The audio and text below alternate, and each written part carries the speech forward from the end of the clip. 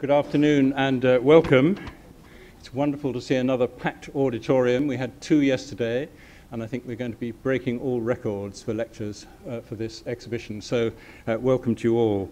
My name's David Bomford. I'm one of the Houston curators of the exhibition Vincent van Gogh, His Life in Art.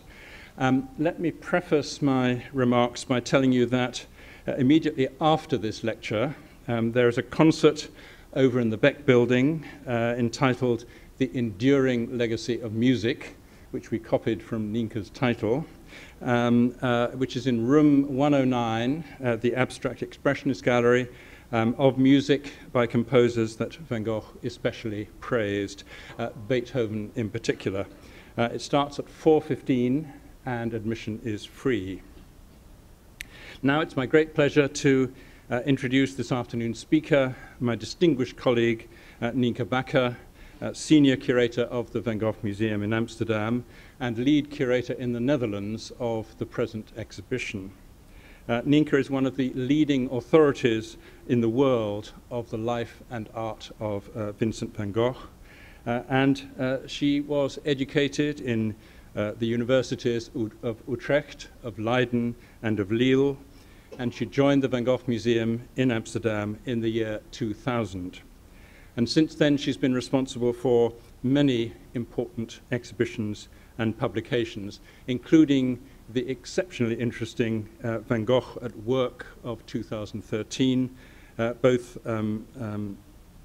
as a publication and as a beautifully presented exhibition.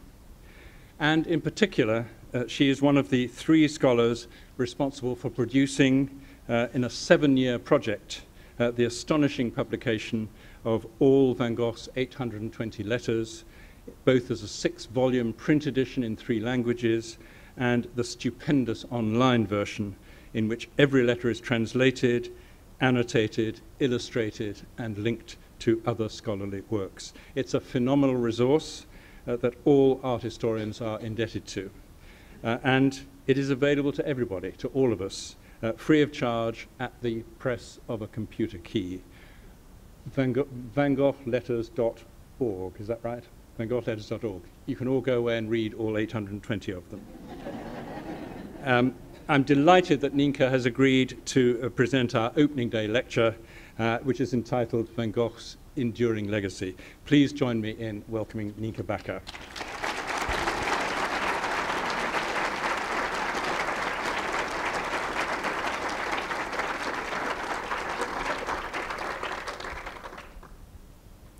Thank you very much, David, for this sort of introduction that makes me a bit shy.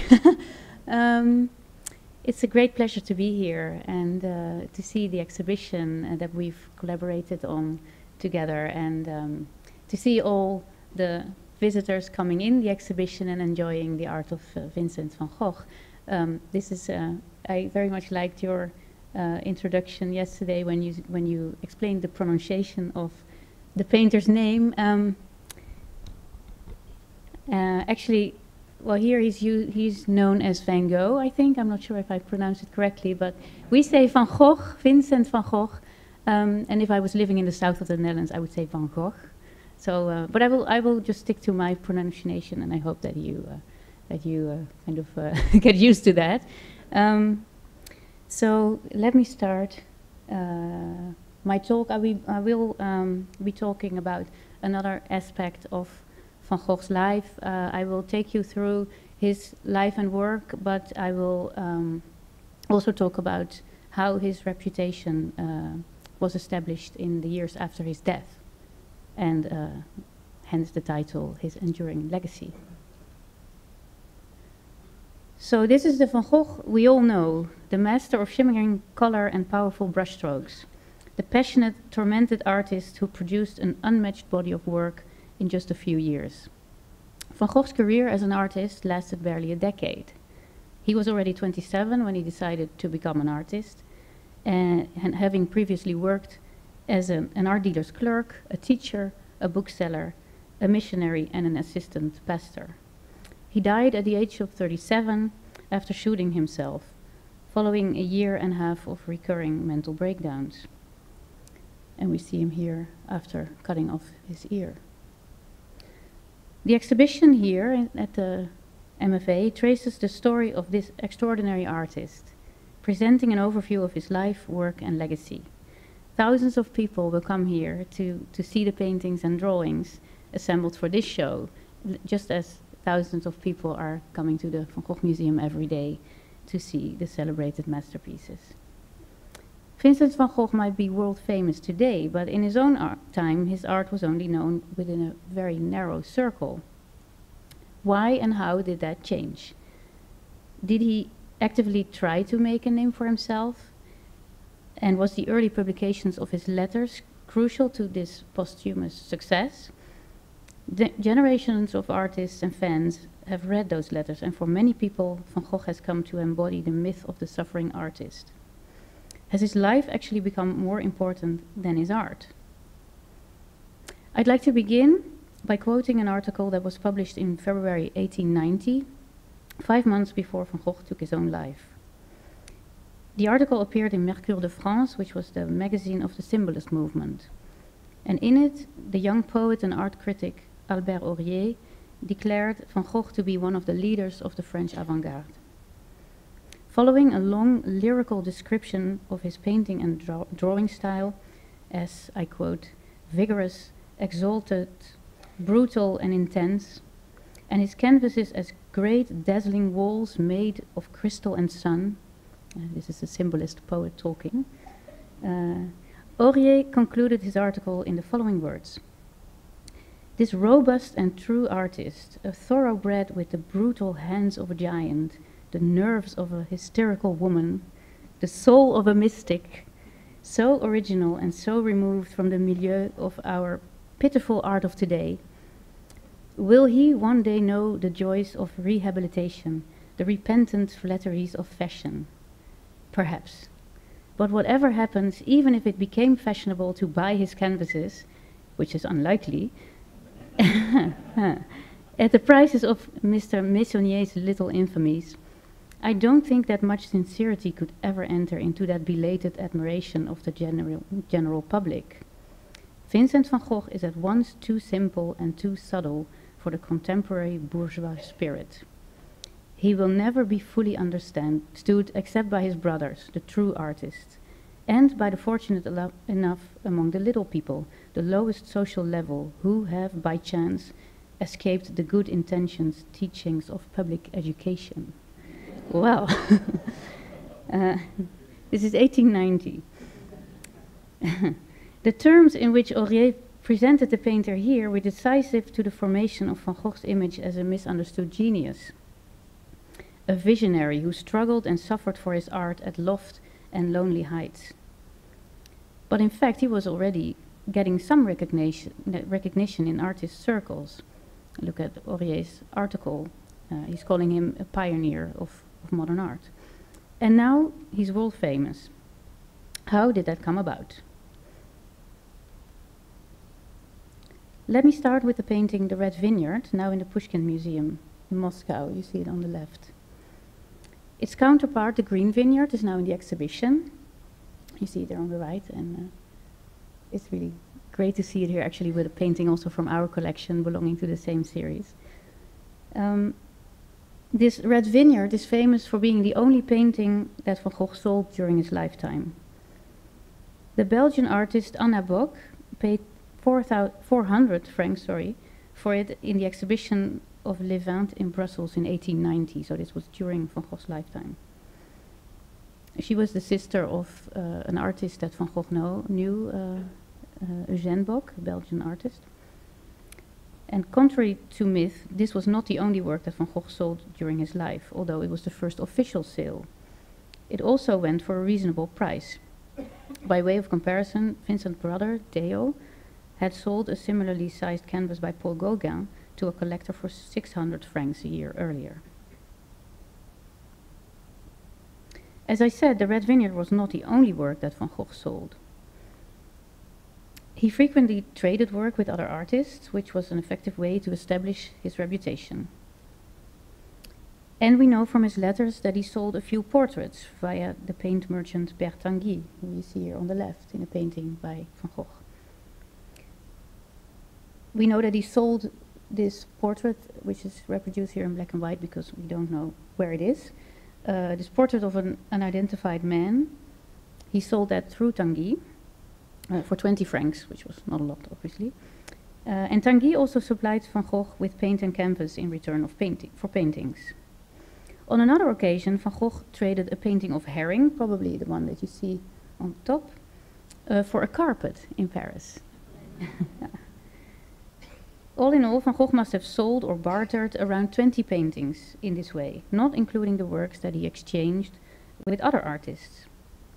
He's also thought to have given a large number of flower still lifes to the owner of Café Le Tambourin in Paris in return for meals.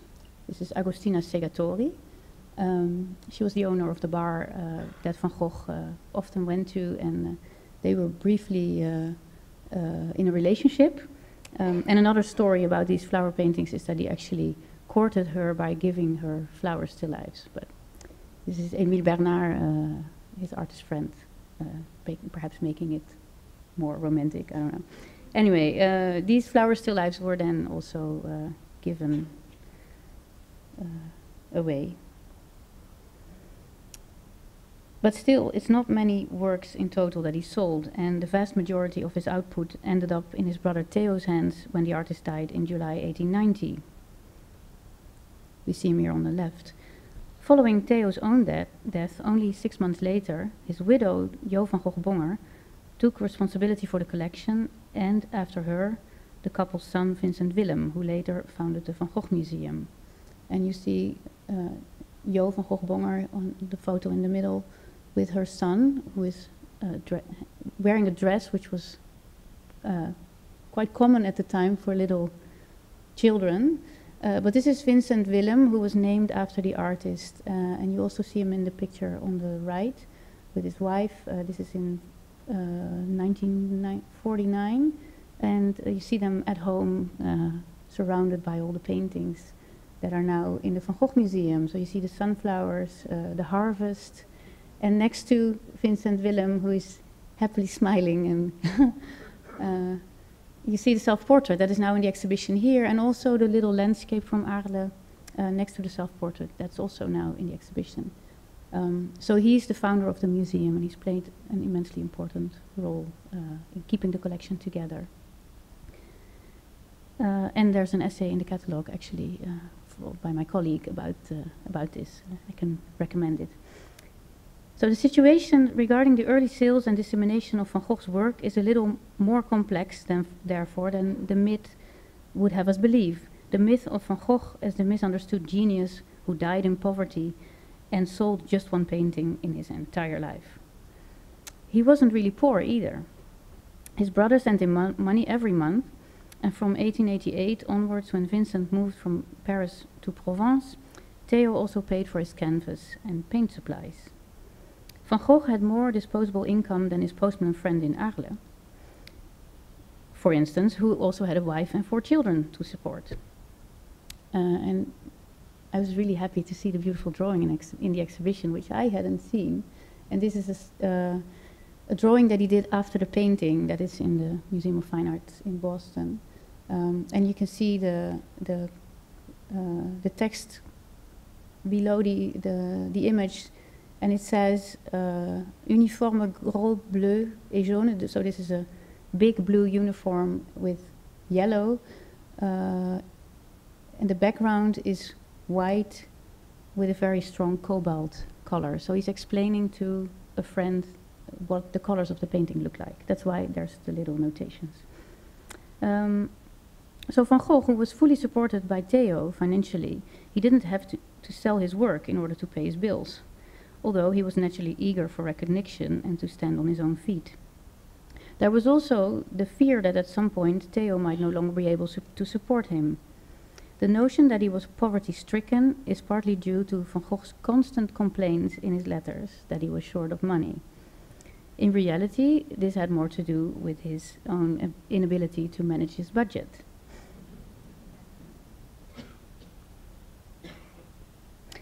It's nevertheless a fact that at the time of his death, Van Gogh was only known within a narrow circle. Within a few decades, however, he would become one of the best known and most expensive artists in the world, and would be proclaimed the father of modern art, along with Cézanne and Gauguin. More so even than those two artists, Van Gogh has always been seen as a misunderstood genius. So where does that image come from? To some extent, like the idea that he lived in poverty, it had to do with his letters. Vincent himself was influenced by the romantic notion of the peintre maudit, the artist doomed to be misunderstood. And you can also hear that very clearly in Aurier's article that I just quoted. Writing about a review by Aurier, Van Gogh told his mother and sister, I quote, "When I heard that my work was having some success, and when I read that article, I was immediately afraid that I'd regret it. It's almost always the case that success is the worst thing that can happen in a painter's life." Van Gogh was highly critical of his own work and felt it wasn't good enough yet. And to his mind, Aurier's praise was misplaced. At first sight, his view of himself as unsuccessful was not entirely incorrect. His artistic career lasted just 10 years. And he was already 27 when he decided he wanted to become an artist, and he concentrated on drawings in the first few years, in the hope of being able to earn a living as an illustrator. A few nice early drawings from the show. So at first he started he didn't start out as a painter, but he started out with the idea of becoming an illustrator. Here's 4 more drawings that he did a year later in 1882 in The Hague, which he made as part of a series of 12 city views. And this was a commission from his uncle, and he received a couple of guilders for each drawing. So this was a first paid commission that he made. Van Gogh also began to paint in 1882, initially producing landscapes in the tradition of the Hague School and the French Barbizon School. These are nice pieces of work, but show no sign as yet of any particular talent or originality. Van Gogh remained, it's maybe harsh to say, but a rather mediocre artist for quite a while. Throughout his Dutch period, from 1880 to 1885, his best work hardly stood out above the average of his compatriots, and of course he was still in his training, in his learning phase. The quality of his art improved considerably during his time in Paris, from 1886 to 1888, but it was only from 1888 onwards, when he settled in Arles in the south of France, that his work became genuinely inimitable and spectacular. Some examples from the show again. The fame he enjoys today rests therefore on the art he produced in Arles and subsequently in Saint-Rémy and Auvers in the south of France. And I'm here, so you can see some examples that are really fantastic in the exhibition. But what efforts did Van Gogh himself make to help establish his name? To what extent did his contemporaries have the opportunity to see his work and to form an opinion about it? Let's take a look at what Van Gogh himself thought of the progress of his career, and his letters reveal a surprisingly positive view of his own achievements. He did not consider his earliest works to be suitable for exhibition because he had yet to learn his trade at that point, and he regarded his entire Dutch period as an apprenticeship. Only in 1884, when he moved to Nuenen in the province of Brabant, did he first attempt to interest art dealers in his work. This was driven largely by necessity, as Theo was thinking of giving up his job as a dealer in Paris, which would have meant that he could no longer support Vincent. While in Nuenen, Van Gogh produced large, fully realized drawings like this, which he sent to Theo in Paris in the hope that he would be able to sell them. He had previously sent them to a friend, the painter Anton van Rappard, who had numerous contacts in the art world, in the Dutch art world, but without success. As far as Van Gogh himself was concerned, his career only really began with the Potato Eaters in 1885. This was the first work he did not describe as a study, but as a fully fledged painting. The masterpiece, he hoped, that would establish his name both artistically and commercially. He drew inspiration for this and other works in the same period from the example of the French peasant painter Jean-François Millet. What Van Gogh wanted was, and I quote, that people get the idea that these folk who are eating their potatoes by the light of their little lamp have tilled the earth themselves with these hands they are putting in the dish, and so it speaks of manual labor, and that they have thus honestly earned their food. I wanted to give the idea of a wholly different way of life from ours, civilized people. So I certainly don't want everyone just to admire it or approve of it without knowing why. The Potato Eater was followed by somewhat less ambitious but equally accomplished paintings, like the old church tower that is in the exhibition to the left, which he sent to Theo in Paris along with the Potato Eaters, and the poplars near Nuenen, which is now in Rotterdam in the Museum Boijmans from Beuningen. And the latter is one of his final Dutch works, in which you can see what he had learned from his visit to the newly opened Rijksmuseum in Amsterdam in October 1885, and namely the loose brushworks of Rembrandt and Hals. He eventually moved to Paris in 1886 in the hope of establishing his name with his dark art in the Dutch tradition, a hope that was not destined to be fulfilled. In the French capital, Van Gogh came across modern art for the first time in the shape of Impressionism and Pointillism. And it can't have taken him long to realize that he had rather wasted his apprenticeship in the Netherlands, getting to grips with a palette of colors that were now seeming old-fashioned. He decided he would have to continue his studies. He wasn't yet ready to establish himself as a modern artist. Van Gogh produced numerous color studies in Paris and works in which he experimented with brushwork and impasto, as you can see here in these 3 paintings that are in the exhibition. He closely observed the work of other artists in museums and galleries, at exhibitions and in French studios. The immense development of Van Gogh's work in Paris is clearly apparent in this large painting at the top from the summer of 1887. It's a highly individual interpretation of Pointillism. It's much freer in its technique than Seurat and Signac advocated. Van Gogh had seen Seurat's La Grande Jatte, which you can see here on the screen, at the Impressionist exhibition, where it caused an immense stir. And he exhibited his own painting of a park, which is on the top, in the foyer of the Théâtre Libre in Montmartre, where works by Seurat and Signac were also on display. This was a canvas, in other words, with which he wanted to position himself within the avant-garde. Japanese printmaking was another crucial influence on Van Gogh in this period. Like many artists, he was fascinated by what, to Western eyes, were the unusual compositions and color schemes of these prints, of which he acquired a large collection in Paris. He painted a copy of the print that you can see upper right, which is now in the Van Gogh Museum.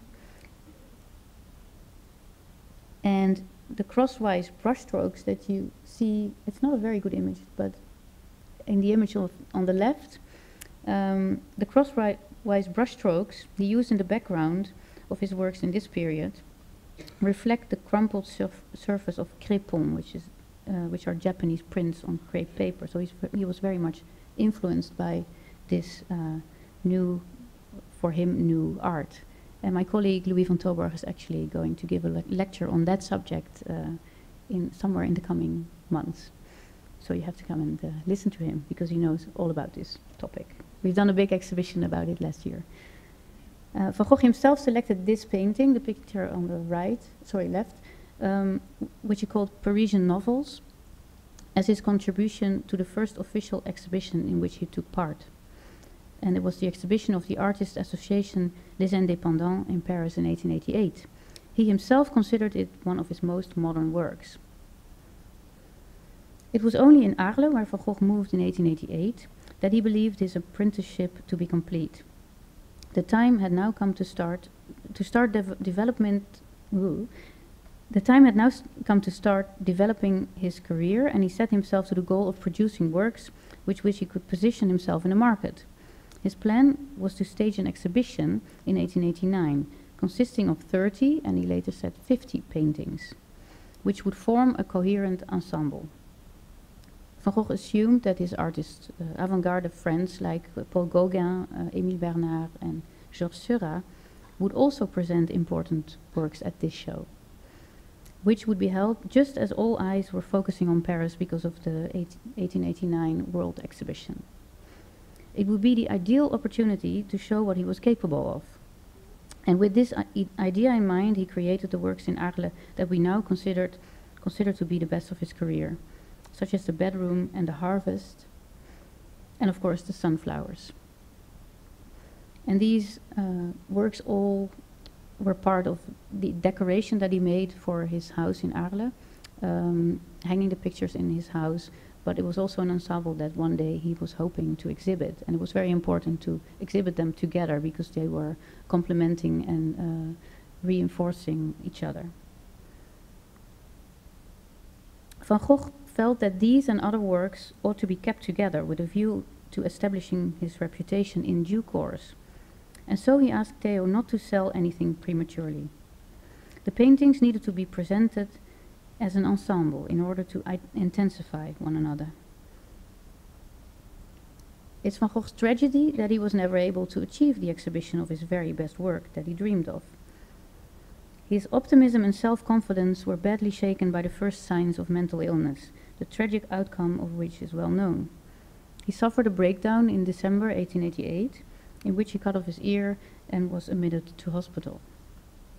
Paul Gauguin, with whom he had been living and working for the previous 2 months at the Yellow House in Arles, returned to Paris. Van Gogh's dream of the studio of the South, in which like-minded artists could collaborate, evaporated, and the recurring psychotic episodes that he suffered left him with no choice but to seek admission in an asylum. He arrived at the mental hospital of Saint-Rémy at the beginning of May 1889, and he would remain there for a year. Plagued by loneliness and illness, it became increasingly difficult for him to keep hold of his lofty ambitions of the previous year. Although he enjoyed highly productive periods at Saint-Rémy and attained immense artistic heights, a few other works from this period, his belief that he would play a significant role in modern art steadily waned. And when he moved to Auvers near Paris in May 1890, he wrote to Theo, I quote, "I feel a failure. That's it as regards me. I feel that that's the fate I'm accepting and which won't change anymore." 2 months later, he committed suicide. In the meantime, contemporaries had their first opportunity to discover Van Gogh's best work, what he'd done since 1887, because that was the last time that works by him were shown in Paris. And they could see his work at the exhibition of the Artist Society Levant in Brussels in 1890. Vincent was invited to take part, and he selected 6 paintings, including 2 versions of his sunflowers. And these paintings are now in the National Gallery in London and in the Neue Pinakothek in Munich. And he also exhibited the truly magnificent Orchard in Blossom, now also in Munich. And this is very significant, so he's choosing the works, and this says a lot about what he considered his best paintings. 2 paintings had previously been shown in the exhibition of Les Indépendants in Paris in 1889. Starry Night, now at the Musée d'Orsay on the left, and the irises, from, which are now in the Getty Museum in Los Angeles. And the irises were actually picked by Theo, so he was the one who decided to include that canvas. The following year, Theo selected 10 works for the exhibition, also of the Indépendants, including the Ravine, which is now in Boston on the left, and Sunrise, now in a private collection. And this was in February 1890, so a few months before Vincent died. And there was also another version of the sunflower then exhibited. All in all, then, living far away from Paris, Van Gogh only gave his contemporaries 3 opportunities to discover his finest work, which he produced in the final 2.5 years of his life. A total, to be precise, of 18 works. And that's not many, even if we allow for the fact that Van Gogh's late work could also be seen at Tanguy's paint store and at Theo's home. Tanguy's store was only known to a small group of young artists and critics. However, while the works at Theo's place were obviously accessible only to acquaintances and friends. So Van Gogh certainly was not misunderstood then. It was simply that hardly anyone knew him beyond his own circle of like-minded artist friends. Within that narrow circle, however, his extraordinary talent was quickly accepted, which says more about his reputation than the limited number of paintings that he sold. Van Gogh's canvases from Arles and Saint-Rémy were something entirely new, and his colleagues could see that. According to Camille Pissarro and Paul Gauguin, his work was the sensation of the Independent exhibition in 1890, and several of his fellow artists hoped to acquire the painting that you can see on the left, the Ravine, which was shown there. Gauguin already owned a work by Van Gogh, as did Émile Bernard. Actually, Émile Bernard had many works by Vincent in his possession. And Edgar Degas later bought an 1887 still life of sunflowers, while Rodin, the famous sculptor, acquired the marvelous portrait of Tanguy, this painting, for his collection in 1894. And it's still in the Musée Rodin in Paris. This peer recognition occurred in parallel with the earliest signs of critical recognition. The first glowing review of Van Gogh's work was published, as you have heard, in 1890, the previous quoted article by Aurier, whom Émile Bernard had encouraged to go see Van Gogh's work at Theo's house. This remarkably rapid progress toward fame was only accelerated by Van Gogh's early and dramatic death. The myth of the misunderstood genius, which Aurier had already initiated, now became firmly established. Following the first publication of Van Gogh's letters by Émile Bernard in the magazine Mercure de France in 1892, the details of Vincent's tragic life and his own romantic vision of what it was to be an artist added the finishing touches.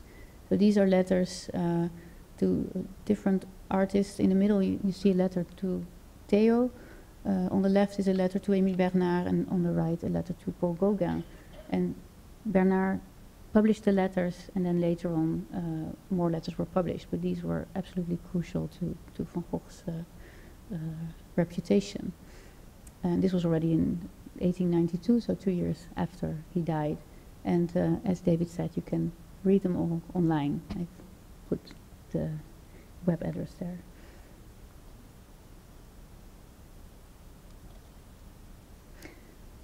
So henceforward, that life that was now known through his letters came to be viewed by critics and artists alike as the embodiment of the prophetic artist who was so misunderstood that suicide offered the only way out.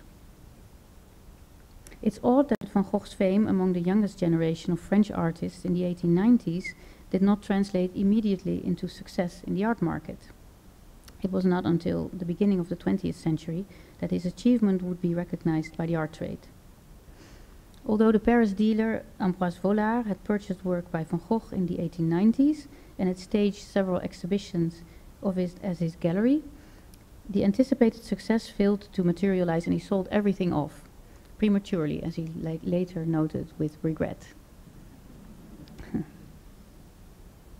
So this kind of counterintuitive pattern reflected Theo's unexpected death in 1891, which, unlike the artist's own death, had negative repercussions for Van Gogh's legacy. One such disadvantage was the fact that Theo's widow, Jo van Gogh-Bonger, moved back to the Netherlands, taking the collection with her. Émile Bernard tried to persuade her that it would be better to leave Van Gogh's work in France, as he had already enjoyed a certain reputation there, on which they could build. But Jo decided to go back to the Netherlands.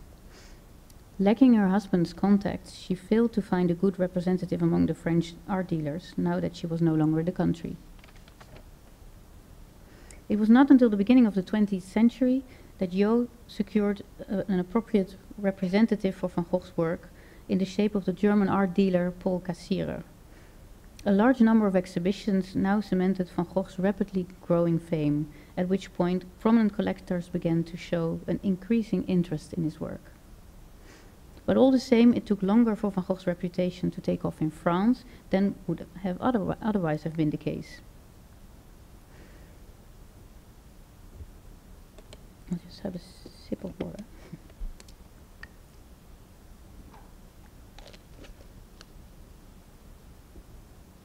For the time being, Van Gogh's reputation in France was limited there to recognition on the part of fellow artists. In the Netherlands, by contrast, Van Gogh's fame grew rapidly, aided significantly by Gogh's encouragement of exhibitions devoted to his work. With the assistance of the artists Jan Toorop and Richard Roland Holst, she staged the first retrospective of Van Gogh's work in Amsterdam in 1891, so 1 year after the death of the artist. Art dealers began to show an interest, and she sold the first works from the collection. A milestone on the road towards wider recognition came when the first works by Van Gogh found their way into museum collections. Although the Dutch collector Hidde Nijland donated an early drawing to the Museum Boijmans van Beuningen in Rotterdam in 1899, on the left here, this wasn't the first museum to acquire a Van Gogh. That honor goes to the National Museum in Oslo, Norway, which had purchased a marvelous drawing from Arles, which you see on the right, already in 1893, so just 3 years after the artist's death. But these were one-offs, and the monetary value of Van Gogh's work also remained limited in the 1890s. This all changed around the turn of the century, when Van Vincent's art began to increase rapidly in value, driven by dealers who had seen the prices commanded by the Impressionists rise spectacular in the 90s. They now saw an opportunity of achieving something similar with the post-Impressionists, including Van Gogh, whose work they began to exhibit and promote on the same footing as more established art. The first paintings by Van Gogh found their way into a museum in 1903. Boijmans in Rotterdam was gifted poplars near Nuenen, which we've seen before, it's on the top left. It was gifted by the friends of the museum, so they didn't buy it, but it was a gift. And the Finnish National Museum in Helsinki acquired one of Van Gogh's final landscapes from Auvers. It's quite a spectacular picture, it's on the right, top right. The Artists' Association, the Secession in Vienna, donated a landscape from the same period to the Österreichische Staatsgalerie in Vienna. And you can see it here, the big landscape from the last period of his life. The collector Karls Osthaus acquired the Reaper for the museum he opened in Hagen, Germany in 1902, as well as the portrait of Armand Roulin, who's the son of the postman, which we've seen. And in 1911, the Kunsthalle Bremen purchased a fine landscape from Saint-Remy, which you can see bottom right. And a year later, the Volkwang Museum in Essen acquired the quay with sand barges from Arles, which had belonged to Émile Bernard. So these acquisitions marked the beginning of Van Gogh's posthumous triumph in Germany, where his reputation was higher at first than it was in neighboring countries. The art dealer Paul Cassirer paved the way for this by organizing several exhibitions of work from Jo van Gogh's Bonger's collection.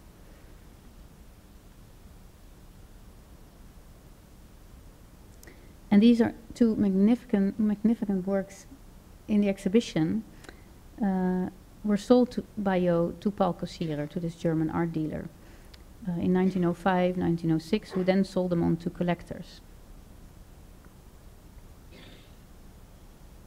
The German interest in Van Gogh should also be viewed in light of the modern art of the period, in which the German expressionists had proclaimed Van Gogh as their great example.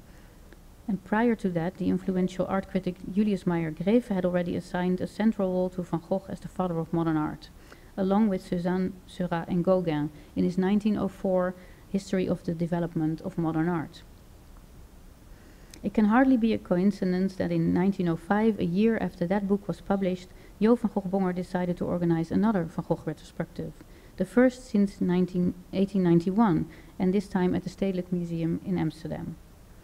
Even though her collection was located in the Netherlands, Dutch museums, like their French counterparts, showed much less interest in Van Gogh than the German museums did.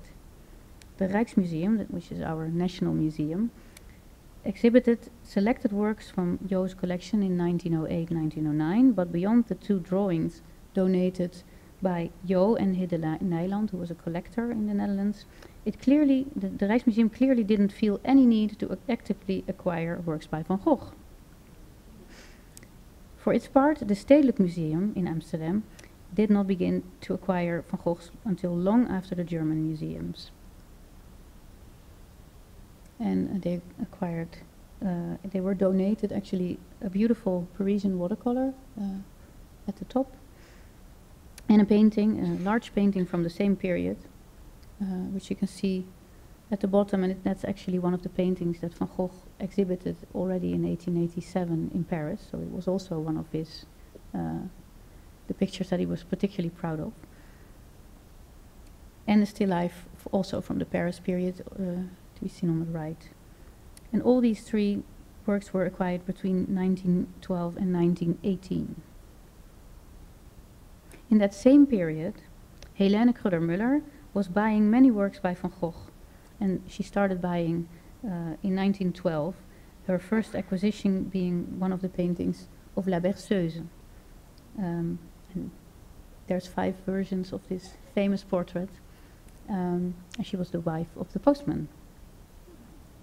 Woman rocking the cradle, as Van Gogh called it. As you can see, to the right of her chair, you see the inscription La Berceuse. It was a very, very important portrait for Van Gogh. So the Kruller-Müller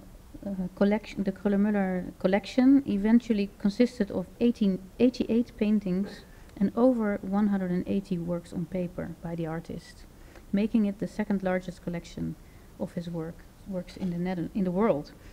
And it's now housed in the Kruller-Müller Museum, and you can see many of the works here now.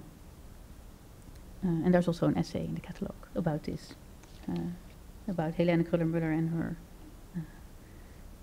acquisitions.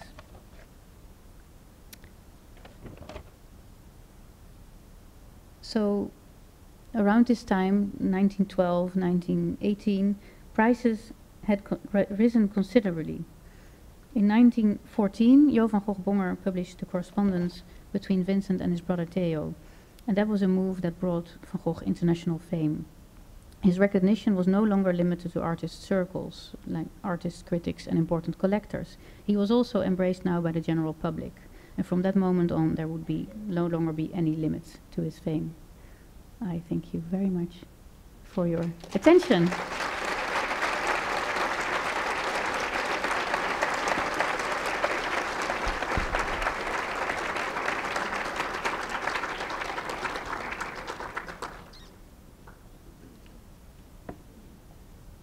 Thank you, Nienke, very much. Nienke will be down here for a few minutes if anybody wants to ask her any questions, but meanwhile, don't forget the concert over in the Beck Building in the Abstract Expressionist Gallery. But thank you again.